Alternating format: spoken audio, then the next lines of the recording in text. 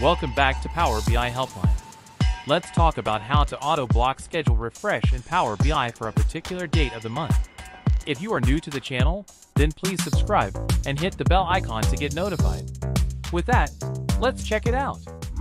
If you will click on the Settings option of a Power BI dataset, you can schedule the data refresh by enabling the Schedule Refresh button from here, and then you can set a daily, weekly or monthly refresh. But once the daily refresh set, there is no way you can stop your refresh for a particular date of the month. And today we will solve this genuine problem in Power BI. Let's do that. Alright, this is my SQL Server database, which I am going to import into a data flow. Choose your workspace, and then click on New and select Data Flow from these options. To define a new table, select the first option. Since my data source is SQL Server, I will search for my data source. Then you will be required to enter the database credentials including the data gateway if you have on-premise data source like this one. My database name is PBI Helpline. You could browse the tables in this database and select the required one, but I will need to enter the native query. This is important in this particular solution, which you will know in a while. Click on Next, and this will take you to the online Power Query Editor associated with Power BI Data Flow. Now I am connected with the same data. Let's click on Save and Apply and keep an appropriate name for this. I will mention as Block Refresh on a particular date. You can keep any name of your choice. Click on Save, and it is very important to refresh your data flow when you are creating it.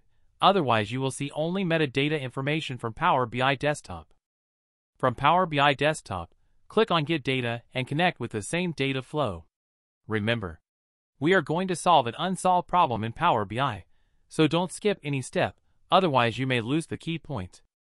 So from these options, I will select my workspace name, and then select my newly created data flow name and the table, which is connected to the SQL Server database. Click on Transform Data, which will take you to the Power Query Editor of Power BI Desktop. From here, you are required to copy the entire M code of this query. For that, click on Advanced Editor and copy the code.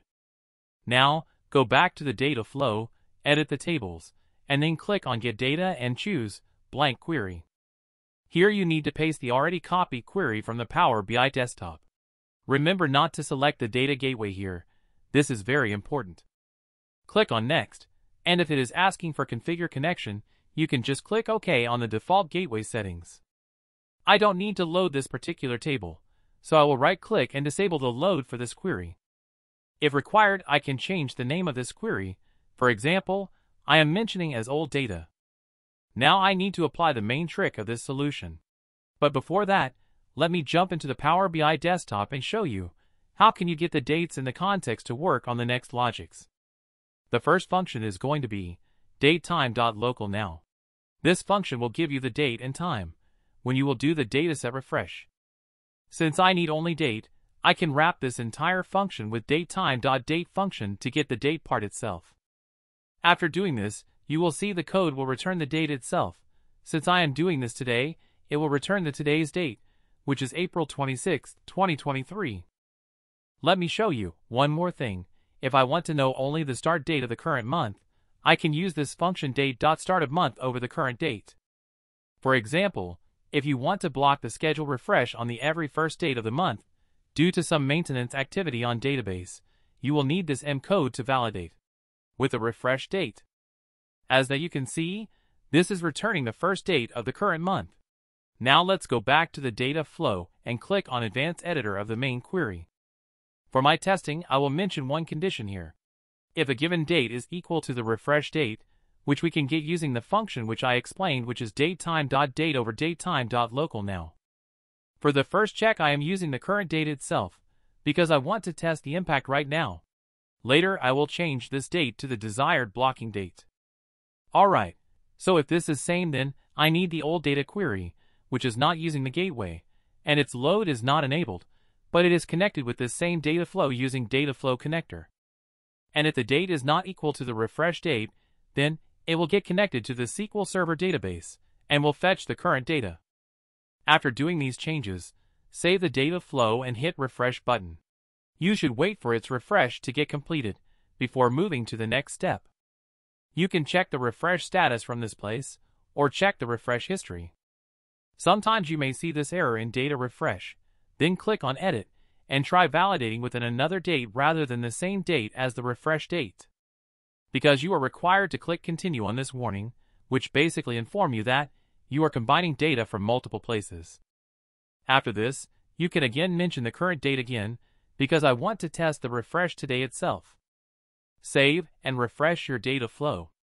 Now I will go to the SQL Server Management Studio and insert some new data, and we'll see whether it is getting the current data or not. So I am writing my insert command, and I will insert seat number 11 for user 11. This table I used for automatic attendance marking system solution. You can check out that amazing video as well, which could be very useful in your Power BI projects. Alright, I have inserted one more row, and let me refresh this data flow and see if it gets the data with seat number 11. Depending on the dataset size, you may need to wait for the refresh to get completed. So my data flow refresh is completed, and now I can check if my Power BI data after refresh is showing the newly added row or not. As that you can see, it is still showing the old data, even after refresh. So how did this happen? Let's investigate further. For this, go back again to the data flow, edit the tables, and try refreshing this query of the data flow, which is directly connected to the SQL Server. As that you can see, it is still showing the old data, and we don't see seat number 11. Let's click on Advanced Editor and look into the M code of it. I will now set this date to tomorrow's date, and I will check if it now refreshing for today or not. After changing this date to tomorrow, we can now see the seat number 11, because this time it is connected to the SQL Server. It means our solution is working.